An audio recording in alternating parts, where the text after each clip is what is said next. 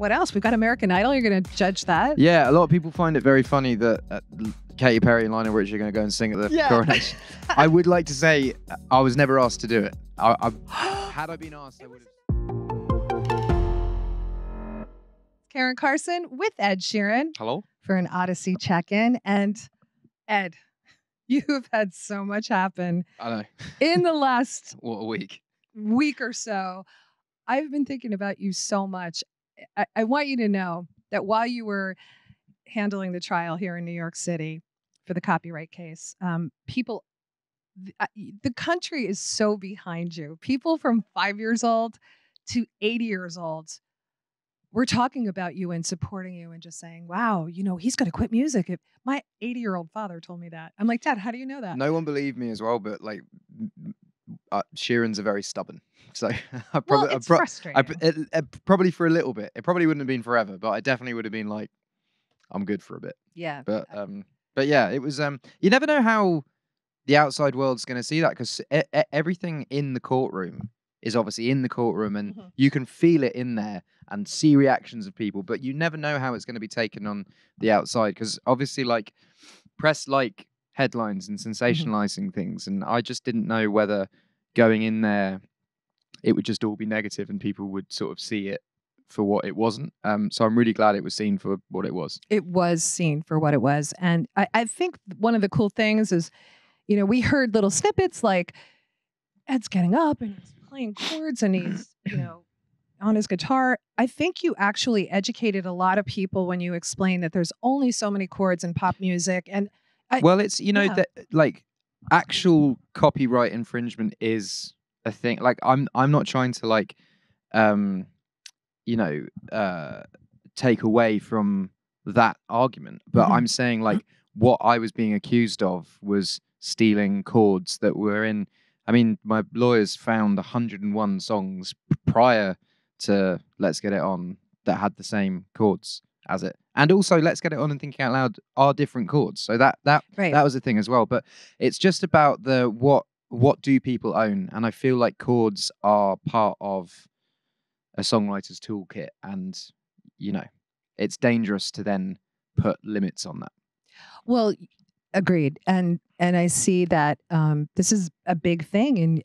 And, especially your Instagram, where you were just like talking to the camera, like there's too many of these. And it's kind of scary for a lot of artists. And I think this was actually a textbook case. Like people are going to look back and. Yeah, I said that to my lawyer, Eileen, afterwards. I was like, we were walking out the court and I was like, people are going to study this in law school, what she did. She was so good, so fantastic. And yeah. Well, congratulations. Thank you. And now Taylor Swift's been through a lot with her music as well. Did you guys like chat? Did she give you some kind of help during the whole thing?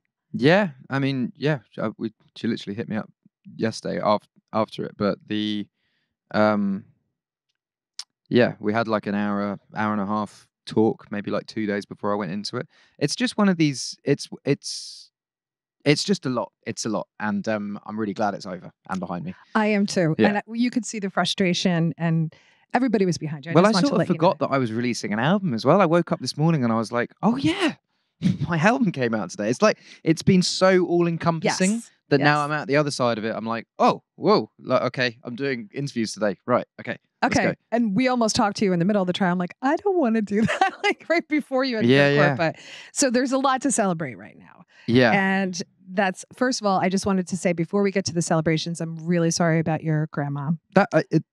Honestly, she was 98 years old. She lived an amazing life. She had like loads of grandkids, loads of great grandkids. The only thing that upset me was that I couldn't be with my dad. Sure. And with my arm around him, being there for him and being with my family for that. But, and I'm just not going to get that back. And I thought that I would have made it because it was on Wednesday and I thought the trial was going to end on Monday or Tuesday and I could have made it. But there was just like, I'm not going to go into it, but there was a couple of things that happened that made it drag on. And I was like, I didn't want to go in court and be like, do you know, my grandmother's just died. And if you keep wasting time, I'm not going to get to a funeral. I didn't want to say that. So, but I'm surprised you didn't. I'm surprised. No, but I didn't want it to be, I didn't want it to feel like a sympathy play. But but literally first day of court, she passed away, and I was Oh like, oh, gosh. man. Well, And because we're Catholic, and burials happen very quickly, so I just knew it would happen in that time, and I was hoping that it would be done quicker.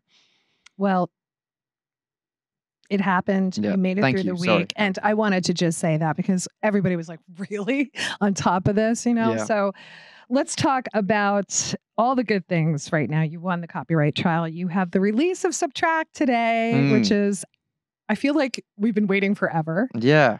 Right? It feels weird, like the outpouring of connection that fans are having with it, and like, even people that hate my music are like, oh, we actually quite like this. And it's just it's a weird shift for me to actually have people be like, this is really good. Well, it's deeply, deeply personal. I mean, you said you've been working on it for 10 years. I just saw the documentary, The Sum of It All. I'm only on the second one about loss. And oh my gosh, so much happened to you. First of all, is your wife Cherry doing well? She's good. Yeah, she's good. It's just like, I mean, I'm sure you have people in your life that have been through similar things, but the good thing about it is it's now just regular checkups and just always like, yeah. Okay. Because you didn't, as of yet, say that in the documentary, but. Oh, there is a point in the documentary. Okay. Yeah. Because I'm only in that part, but I'm really, really glad that she is in it. She's the coolest chick ever. Yeah. She has a great laugh, and it's really nice to see that side of the two of you. Yeah, she's fantastic, man. It's it feels weird opening the door on all of that. I'm hoping that we can just close the door now. But yeah, that's like a snapshot of our life, basically. It's you guys are adorable together. So the sum of it all, did it turn out as you expected? It's a 4-part series, and I'm obsessed with it, but I only got to the second one. No, it didn't turn out as I expected. Because I walked into it thinking I was making a music documentary, and I came out of it having made a documentary on like grief and depression and family. And yeah, it was weird. It was weird, but I trusted the director. The director basically said he didn't want me involved, like executive producing, editing, changing narrative. He's just like, let me see what I see and make a documentary on that, and I promise you'll be happy with the results. So I just had to trust him. But I've known him for a very long time. The guy that made it, basically used to do all the One Direction videos way back in the day when I was writing with them for those first albums. So I've known him for a long time. So I felt like I could trust him. Yeah, that's a very vulnerable position to put yourself in. Totally. Yeah. Well, it came out gorgeous, and I feel like you really showed sides of yourself. One of the things I wanted to talk to you about, is losing Jamal. And you talk a lot about grief. Your album is so beautiful because Eyes Closed and Boats. Thank you. You got to listen to Boats. It's so good. I love that song. Did you ever get angry that people expect you to be okay after something like that? No, because I think it's normal. I think the thing that I realized so much in this whole process is like everyone goes through it, and every single one of my friends has lost someone close to them. And life does go on. You do have to get up in the morning, go to work, and it's not like when the Queen dies where everything is paused and news stops, and it's a really sad part of life. And yeah, grief is something that you learn to build your life around rather than, have it and then sort of like compartmentalize it and put it away. I think it's just always there.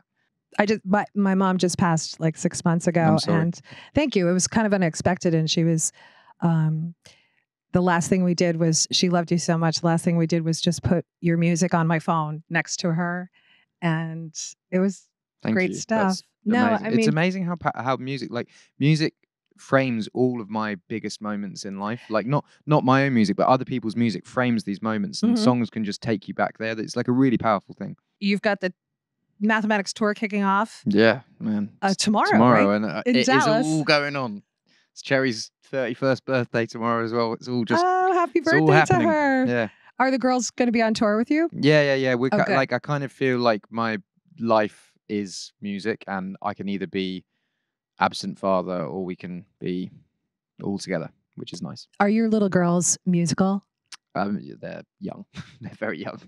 The kids jam out though. They like right? They like musical, but they like the music, but I don't know yet. we'll see. One of the things that Cherry said in the documentary, The Sum of It All, was that she was a little nervous about how you would be with another human being when you were first pregnant with Lyra.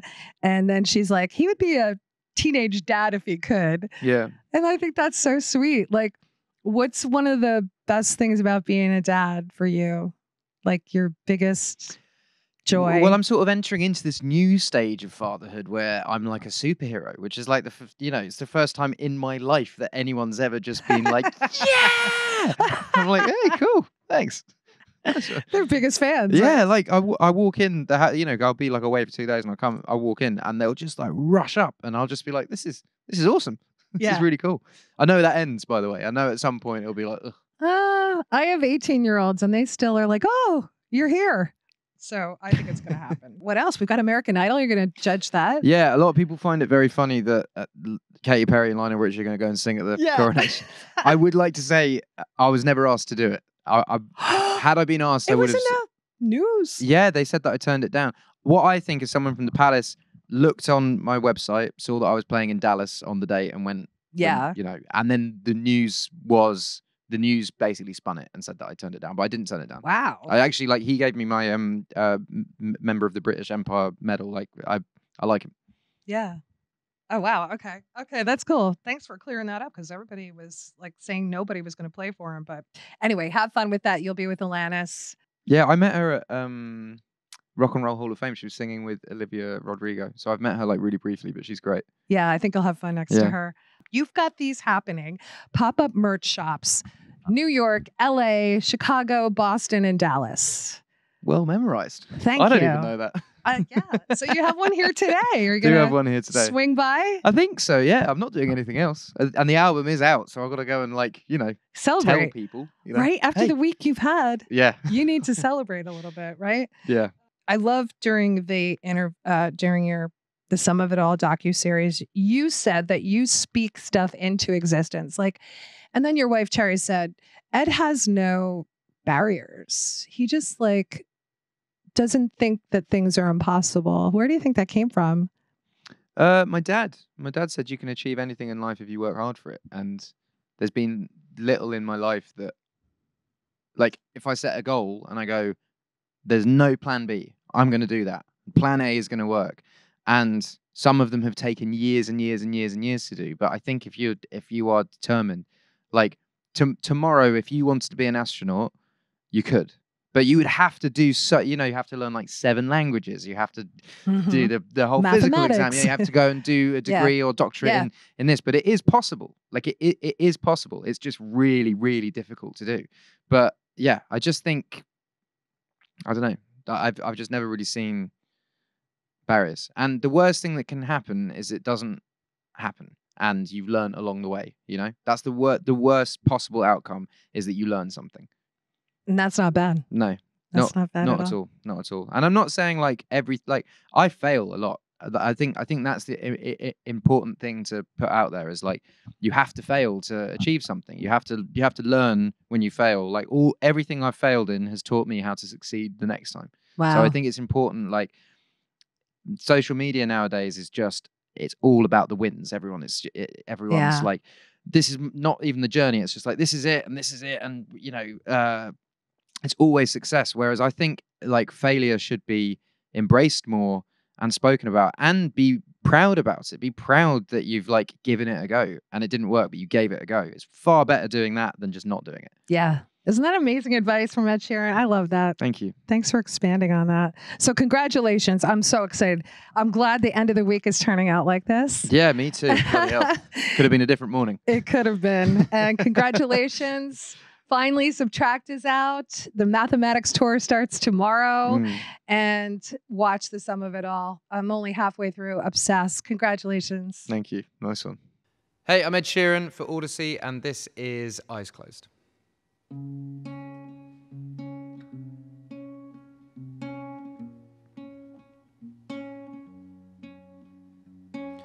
know it's a bad idea, but how can I help myself? Been inside for most this year, and I thought a few drinks, they might help. It's been a while, my dear, dealing with the cards life dealt. I'm still holding back these tears, while my friends are somewhere else. pictured this year a little bit different. When it hit February, I step in the bar, it hit me so hard. How can it be this heavy? Every song reminds me you're gone, and I feel the lump form in my throat. 'Cause I'm here alone, just dancing with my eyes closed. 'Cause everywhere I look, I still see you. And time is moving so slow, and I don't know what else that I can do. So I keep dancing with my eyes closed, eyes. Oh, I keep dancing with my delusion is here again. And I think you'll come home soon. A word brings me right back in. Then it's only me that's in this room. I guess I could just pretend the colors are more than blue, but I lost more than my friend. I can't help but missing you.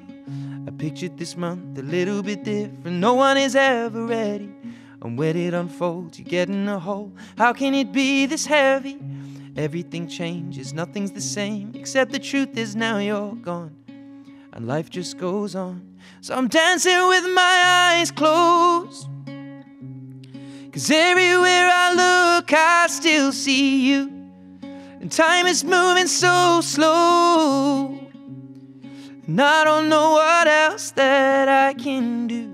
So I keep dancing with my eyes closed, eyes. Oh, I keep dancing with my eyes closed, eyes. Oh, I keep dancing with my. They're shutting the bar, they're cleaning the floor. Everyone is already home, but I'm on my own. Still dancing with my eyes closed, 'cause everywhere I look, I still see you. And time is moving so slow, and I don't know what else that I can do. So I keep dancing with my eyes closed, eyes. Oh, I keep dancing with my eyes closed, eyes. Oh, I keep dancing with my